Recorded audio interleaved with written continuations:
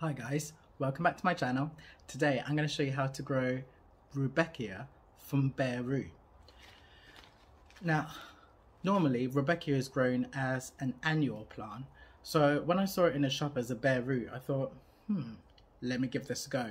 But to make this video more interesting, what I'm going to do is I'm going to grow this Rudbeckia from bare root, but at the same time, I'm also going to grow Rudbeckia from seed. And then we're going to do a side-by-side comparison. So don't forget to subscribe to my channel so that you can follow the progress all the way through summer. Let's go get straight into it. Now the very first step is to hydrate our roots. So I just grabbed one of my ratchet containers, filled it with some water, and what in tarnation is this? Just look at it. Already I have doubts about this. But you know what? I'm going to stick with it. So I'm going to leave it in the water to soak and see how it goes. Now I do have another pack, so let's have a look at this one. Now that taproot is a bit thicker, so I can see this one doing a little bit better. In this pot I've got a mixture of compost and sand, and that should really help the taproot. But if you've only got compost to hand, that will do just fine.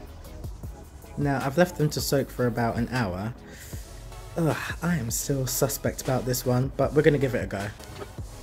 Now to plant it, you just need to make a hole in the compost and then plant it roots down, then backfill the soil and then leave the crown above the soil.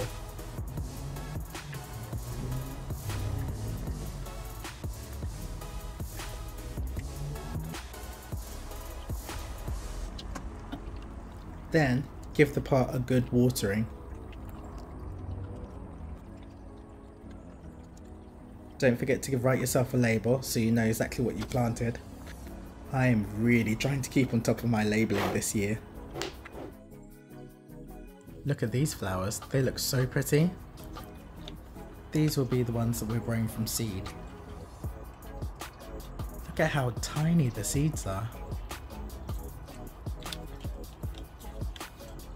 Now, I'm really quite liberal when it comes to my seed sowing, so I'm just going to sprinkle the seeds all over the tray, and then later on I'll prick them out.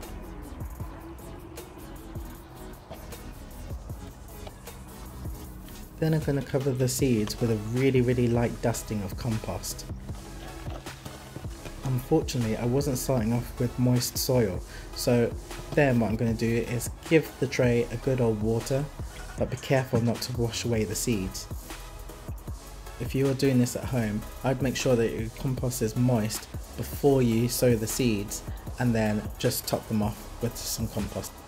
This way you make sure that your seeds don't get washed away, or that they don't get washed all into the same area on the tray. And once again, don't forget to get your labels done. Then all you need to do is cover your tray. Now I'm just using cling film. If you've got a propagating lid, use that. This will keep the humidity in the tray. It means that you have to water less often. Once you're done, place your seed tray on a really sunny windowsill, and then your seeds should germinate in around about 10 to 15 days. Right, so that's these guys in. Now I'm going to keep you updated all summer to see how they get along. If you're interested, don't forget to subscribe to the channel, and if you enjoyed this, give this video a like. Hopefully I'll see you in the next video. See you again soon. Bye!